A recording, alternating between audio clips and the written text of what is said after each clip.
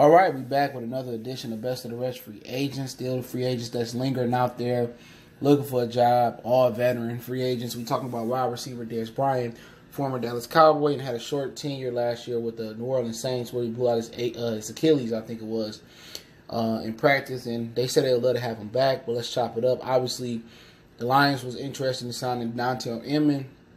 He ended up going to the New England Patriots. They picked up Travis Fulgham out of Old Dominion, the rookie receiver, who, you know what I'm saying, going to be a rookie. Got great athletic ability, but pretty much still got to learn the game. So pretty much the roster look like Jones, Galladay, however you want to put one or two, Amendola in the slot, Brandon Powell, and Tommy Lee Lewis. See, they don't have another big receiver. They have a whole bunch of small guys that can play the slot, play on the outside. So that's why I thought Dontrell Inman would have been a good fit. Obviously, his price was out of the Lions' range. Now, I don't think the Lions believe that that Fulgham might be able to contribute this year. They always going to bring back T.J. Jones, who I thought was going to have a big year last year, but just didn't. Even when people got injured and he was healthy, he just never really produced. So, but I think Dez Bryant would be somebody to look at. I'm not saying that he'll be an ideal fit, but he's a bigger receiver. They say he can just learn to play the slot, don't run precise routes. So he may not be a perfect fit, but hey, somebody go down to camp or somebody ain't producing, you get a young vet or older vet at a good price. Dez Bryant still can go out there and high point the ball. He still can give you a red zone presence. And also, he can mentor some of the other receivers as well on little nuances of the game. But I don't see it being an ideal fit. But it does get him another, about 6'2", 6'3" receiver. Better than the smaller receivers. They got Powell, 5'9", Amendola around 5'10", 5'11".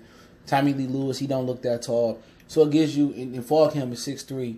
It gives you a dynamic. You know what I'm saying? Give you a veteran. You're not asking Dez Bryant to go out there and play every snap of the game, go catch 100 balls. You're not asking him to do that, but you ask him to play here and there, spell here and there, but obviously I think he got championship ambitions, and New Orleans would be a great home for him. But, I don't really see him being the fit.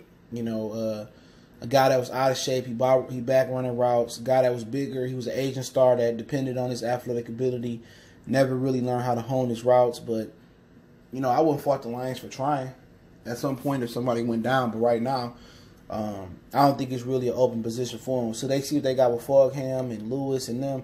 And then I think you see guys start peeling back. You know what I'm saying? Like, okay, he probably going to be a practice team player. Oh, we might going to cut him. Or he got injured. So then when you get to that point, you're going to have injuries.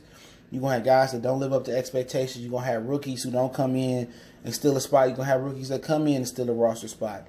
You're going to have guys that had from last year. So it'll be very, very interesting to see how it plays out for Dez Bryant. But I don't see Detroit being a destination. I think Louisiana with New Orleans was perfect. Not too far from Texas. Right there. Probably Los Angeles Rams. Another team he could back up. There's a few of them guys there. He could play, behind Robert Woods, Cooks, and Cooper Kupp when he recover. The San Diego Chargers might be another one. But I think he really want to stay that way.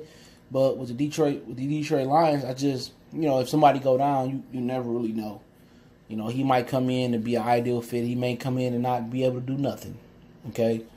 And Stafford's not one to throw a lot of guys open. Drew Brees will throw you open, pinpoint accurate, just a cerebral quarterback, and I just don't see Stafford on that level yet, being the guy that can throw him open. I think he a level of Dakota Prescott where, shit got to be perfect for him. But he got more of an aggressive mentality, too, than Prescott. Prescott, it got to be perfect for him to drop the ball in the bucket. And I will say Stafford's probably a little bit more consistent with his accuracy, and he's a little bit more of a gunslinger, so he's going to get Dez Bryant some opportunities to catch some good, tough balls. But I think Dez Bryant's future is going to be with the New Orleans Saints, in my opinion. Or if not, it's going to be at home, retiring. Hopefully he makes some great business investments with the rest of his life. But, hey, it is what it is, man. Motor City Sports Talk. Appreciate everybody for checking in. Don't forget, we on Facebook, Instagram, Twitter.